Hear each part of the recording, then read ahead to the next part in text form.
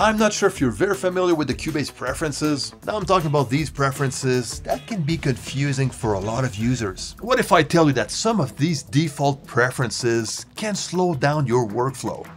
It did for me anyways. So in today's video, I'm going to share with you some of the default CUBASE preferences that I changed on my side. And I think you should change too. And there's one of these preferences that I recently changed, and it's a good one. I'm telling you, if you change these CUBASE preferences now, you'll get a better CUBASE experience. All right, let's jump right in. To look at the CUBASE settings I want to change, I'm going to open the preferences window. To begin with, I'm going to focus on this window for the full video because there's a lot going there and there's a lot of default settings I want to change. And I'm going to show you the CUBASE settings from the preferences window that I changed on my side, okay? So first is the show event volume curves and fades.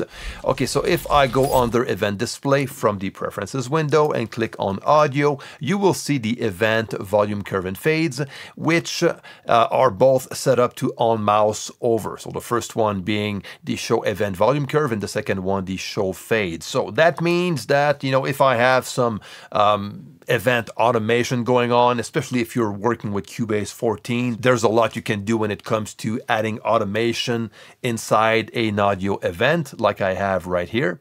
And also, you know, the fades are going to appear only when you hover your mouse on that specific event.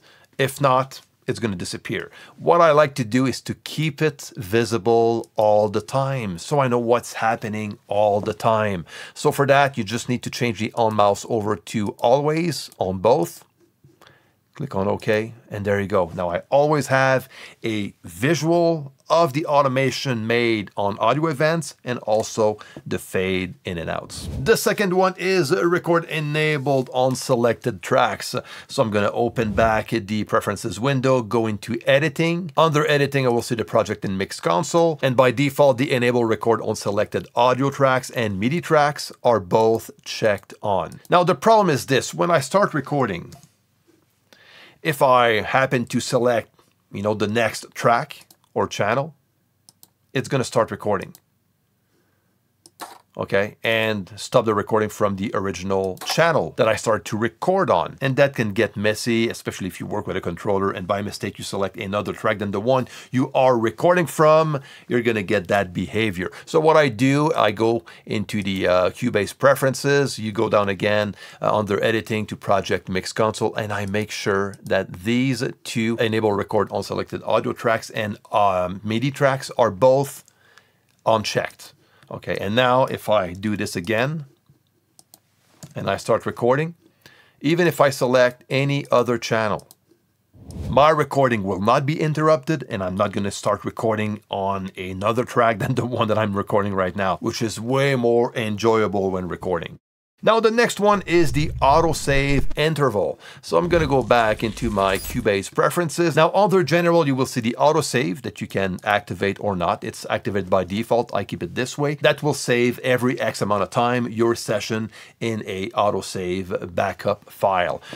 So basically by default, it is set up to 15 minutes. So every 15 minutes, there's a back file that is going to be created. But in my opinion, I think 15 minutes is a bit too long. So especially if you get into a computer crash of some sort, I want to make sure if that happens, I want to make sure I'm not losing too much work. So I set that up to 5 minutes. So every 5 minutes, CUBASE is going to create a backup file. And I think that is close enough for me. So if anything happens, I'm not going to lose a lot of work. So that is pretty practical. The next one is the up and down navigation commands. All right, so this time around, let's go under editing, and you will see inside the editing window the use up and down navigation commands for selecting tracks. So I'm going to uncheck that, which is the default setting.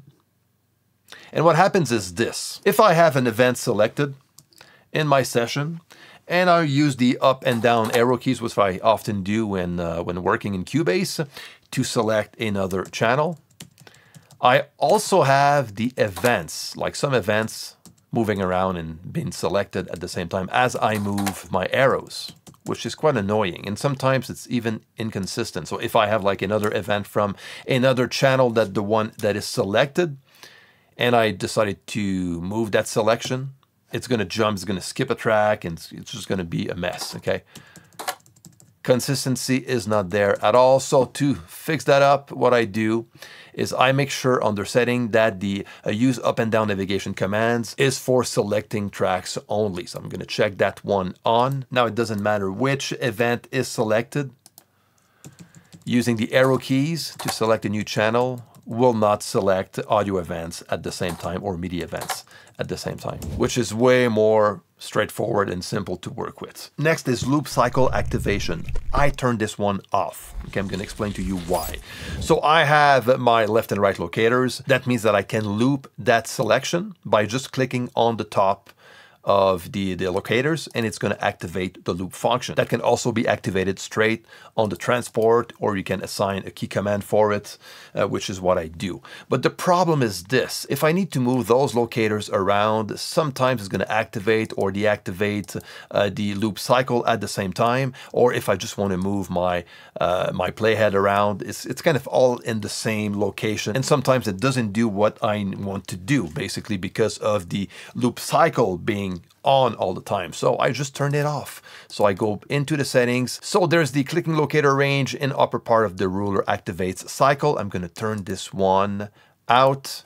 And there you go. Now it's not going to mess around with my hand icon to move my locators or to move my playhead. Okay, which is great. And if I want to activate or deactivate the cycle loop, I can do it from the transport or just use my key command to do so. That's it. Import audio is the next one on the list. If I go back to the CUBASE preferences, and this time around we'll go under editing, you will go under audio, and we have the on import audio files. Okay, by default, they are set to open option dialog. So every time you import audio into your CUBASE session, you will see that window opening. And it's going to ask you what you want to do with that imported file. What I do, I set that up to use settings, and I checked on copy all files to project folder and convert to project settings also, okay, which is going to convert every audio I import into my session to the right bitrate and sample rate of the current session without asking me if I want to do so, which is one thing less to think about every time I import audio, which is great. Track type default color. Okay, this is so useful. I'm gonna go back under the preferences window. We go down to user interface and you will see track type default colors.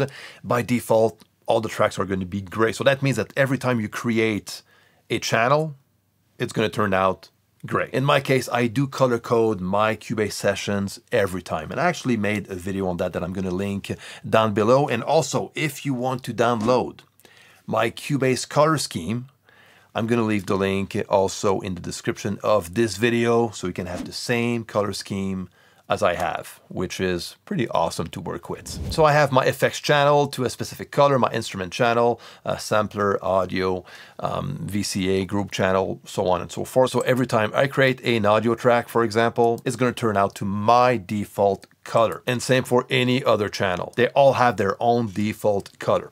And this is how you can do this. Very practical. Now let's talk about that one setting that I recently changed. This is thanks to Dom Sigalas. He talked about that on one of his videos. I remember watching that some time ago and I forgot about it, and then it came back to me and I just changed it. And I love it. So again, from the preferences window, we are going to go under metering and you will see the meters fallback. By default, this one is set up to 12 dBs per second. So what does it do? I'm going to open up the mix console. And this is what we get. Look at the faders, actually. Let's bring the mix console entirely. And look at the movement, the speed of the metering on the faders, okay? They're smooth, they're not very direct, but they're a bit more on the smooth side. So by changing the meters fallback to the max, which is 40 dB per second, this is what I'm gonna get.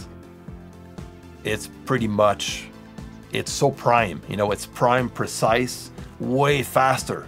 And I kind of like that. So it gives me a better representation on what the meters are actually showing me. So it's very good to get a quick, clear, precise metering reading in your CUBASE sessions. And that's why I like this one a lot. I don't even know why I didn't apply this one earlier. it's a good one. And since we're talking about metering, let me just give you another one here, and something I talked about on my channel more than once. Again, under metering, there's also appearance. I do color code my meters in CUBASE, which is very practical for gain staging purposes. I talked about that before. You can check out my videos on gain staging and it's all there. So I have one color that goes up to minus 18 dBs, and then it's going to turn out to green, fade out to yellow until I reach minus 12 or so, and then the red zone is where I avoid to go a lot, which is everything above minus 6 dB. So I know when the signal is too quiet, when I'm in the safe zone, or when I am a bit too hot. Okay, so it's a good way to do it. Once you personalize your CUBASE settings to your taste, a very good habit to take is to save your CUBASE preferences as a preset. So to the bottom left of the preferences window, we have preference presets. You click on save, it's going to open the save preset window. You type on the name you want for your preset, and if you want to update a current preset, click on save, and from that same window, just type in the same name as your current preset and just override it, and that's it. You know, very simple. Now, let me know on your side if you think there's other CUBASE settings that are worth changing. All right, list me everything down below. Until next time, take care and see you.